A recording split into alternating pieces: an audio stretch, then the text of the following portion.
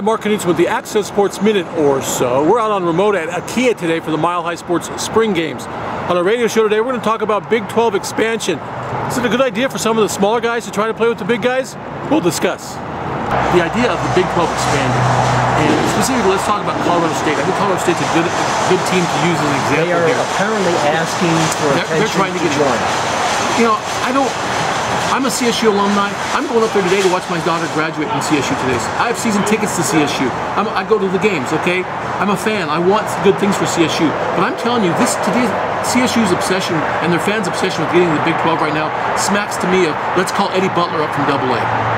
CSU is not ready for the Big 12. They are not ready for this move on the field or off the field. Listen, the Big 12 is not just going to invite you in and say, here's some cash. You got to pay your way in. You got to sacrifice. They don't have the money to do that. They're going to come to you for that. And we've seen we were talking about this the other day. We've seen Power 5 teams that aren't ready to play in the Power 5, right? Oh. And so what makes CSU goes into the pack? If CSU goes to the Big 12, they will get destroyed for 5 years. Now, are they going to continue to sell out games for 5 years? The thing that bothers me the most about it, the CSU fans, and I saw yesterday on Twitter, all the media guys, all about, well, they have the Big 12 has all these alumni bases in Denver. So basically you're saying you're counting on the other teams to fill up your stadium. We're going to fill up the new stadium because of who we're playing. Instead of our fans going to see our team, we're going to worry about who we're playing. That's very Nuggets-like. That's what the Nuggets have always done. That's what the Rockies have done. Hey, listen. I don't care if Oklahoma's coming in. Oklahoma didn't fill up Folsom Field, neither did Texas. When your home team's bad, people don't go to the games.